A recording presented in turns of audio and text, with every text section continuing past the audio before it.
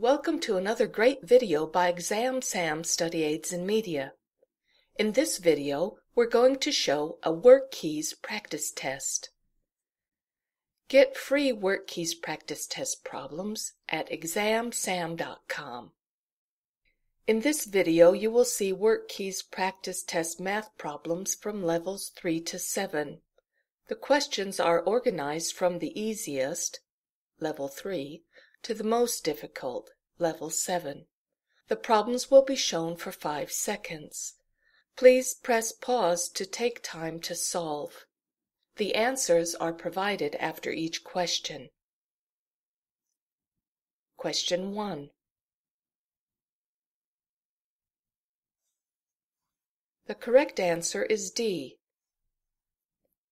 In order to express a fraction as a percentage, you need to divide and then express the result as a percentage.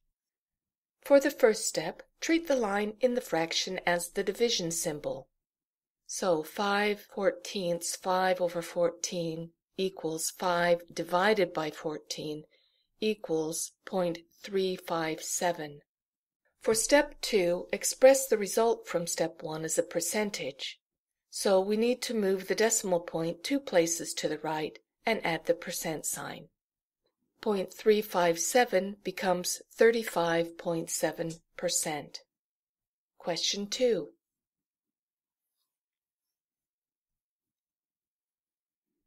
The correct answer is B. Express both amounts as decimal numbers and then multiply to solve. 14¼ pounds times 36 cents a pound is equivalent to 14.25 pounds times 0.36. When we multiply that out then, we get $5.13 for our answer. Here is question 3.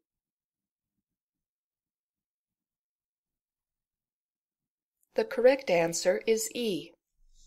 Step 1. Calculate how many minutes there are in 40 hours. We know there are 60 minutes in each hour, so multiplying 40 hours by 60 minutes an hour gives us 2,400 minutes in total.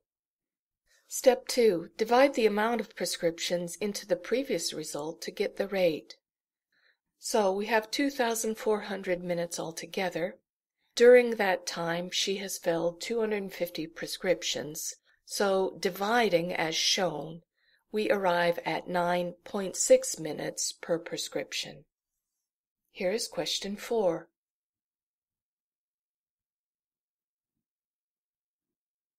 The correct answer is D. For step 1, take 66 units of cement powder for the current batch and divide by the 3 units stated in the original ratio. You'll remember the original ratio was 2 units of sand to every 3 units of cement powder. So 66 divided by 3 is equal to 22. For step 2, multiply the result from step 1 by the 2 units of sand. Again, that was from the original ratio, 2 units of sand for every 3 units of cement powder. So taking those 2 units of sand and then multiplying, we get 44 units of sand for our answer. Here is question 5. The correct answer is E. From the formula, we can see that 1 cubic yard is equal to 27 cubic feet. To solve, we multiply the amount of 60 cubic yards from the question by 27 from the formula above. 60 cubic yards times the conversion factor of 27 cubic feet per cubic yard, and we arrive at our solution, 1,620 cubic feet. Here is question 6.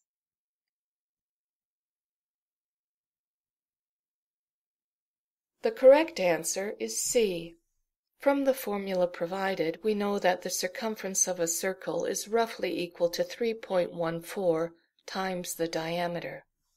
The problem states that the diameter of the tractor tire is 46.5 inches. So we use that value in the formula to solve. 3.14 times the diameter of 46.5 inches gives us a circumference of 146.01 inches. Here is question 7.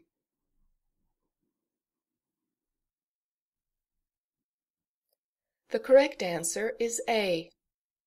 For step 1, convert the weight of the full box from pounds and ounces to just ounces. We know from the formula provided that 1 pound is equal to 16 ounces, so 8 pounds and 5 ounces is equal to 8 pounds times 16 ounces per pound plus the 5 ounces that we have left over. When we multiply 8 by 16, we get 128 ounces plus the 5 ounces is equal to 133 ounces altogether for the weight of the full box. Moving on to step 2, the problem states that the box weighs 7 ounces when it's empty. So we need to subtract the weight of the empty box from the weight of the full box to get the weight of the product inside the box. So 133 ounces total weight minus 7 ounces for the box gives us 126 ounces for the product inside the box. For the third step then, we need the weight of each of the units inside the box. The problem tells us that each supplement weighs 0.75 ounces. So taking the total weight from the previous step, we divide by the weight per unit to determine how many units are in the box. 126 ounces total weight for the product divided by 0.75 ounces per unit gives us a result of 168 units. Here is question 8.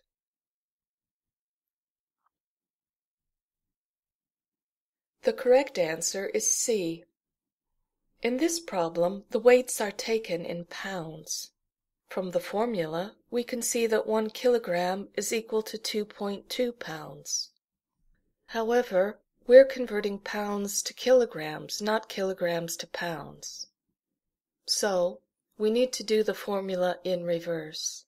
In other words, the formula tells us 1 kilogram is equal to 2.2 pounds. So in that case, you are simply reading the formula from left to right, and the conversion factor then is multiplied. So we would multiply by 2.2 pounds if we had kilograms and we were converting them to pounds.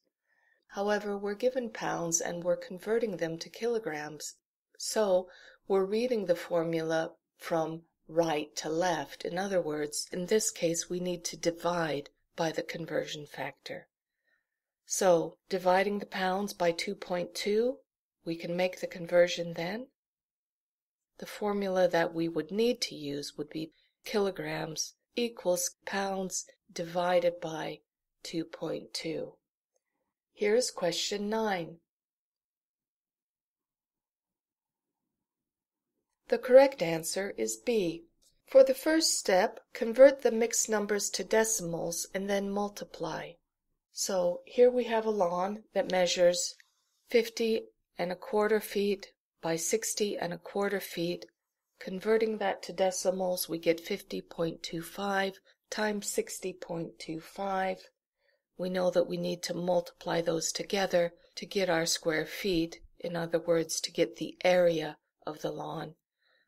So multiplying those together, we get 3,027.5625 square feet. Moving on then to the second step. The price is given in square yards, so we need to convert the square feet from our previous step to square yards. We know that 1 square yard is equal to 9 square feet.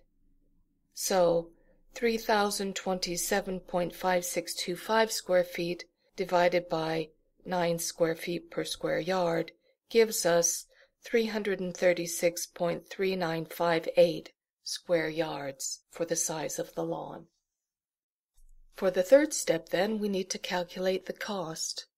Here we have an area of 336.3958 square yards, and our cost of the fertilizer is $5.25 a square yard. So we need to multiply that out, and we get then the answer of $1,765.92, and we can round this to $1,766.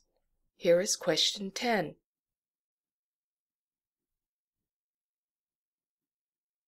The correct answer is A. For the first step, you need to calculate the volume of the sphere when it's full, and you need to do that calculation in cubic inches. We know that the tank is 72 inches across on the inside, so that will be our diameter. Radius is half of the diameter, so half of 72 is 36. Looking then again at our formula for the volume of a sphere, 4 over 3 times 3.14 times the radius cubed, and then putting in our figures, 4/3 times 3.14 times our radius of 36 cubed. Multiplying that out, we get 195,333.12 cubic inches. Remember that anything to the power of 3 is multiplying a number by itself 2 times. So 36 times 36 times 36. For step 2, then, you need to calculate in cubic inches how much milk is left in the sphere. The problem tells us that the tank is 80% full of milk. Taking the volume for the full sphere that we've already calculated and multiplying that times 80%, 156,266.5 cubic inches. However, remember that the question is asking us to convert the cubic inches to gallons. So finally, we need to convert these cubic inches to gallons. Now again, the formula is converting gallons to inches, but we're converting inches to gallons, so we need to divide rather than multiply. 156,266.5 cubic inches divided by 231 cubic inches per gallon gives us our final answer of 676.48 gallons. Can we just mention here that problems with multiple conversions in them, like this one, are very common on level 7 of the Workkeys test. The Workkeys practice test problems you've seen in this video are free samples from our Workkeys practice test book. Please find us on Amazon. Please also visit us online at examsam.com. Thanks for listening. Have a great day.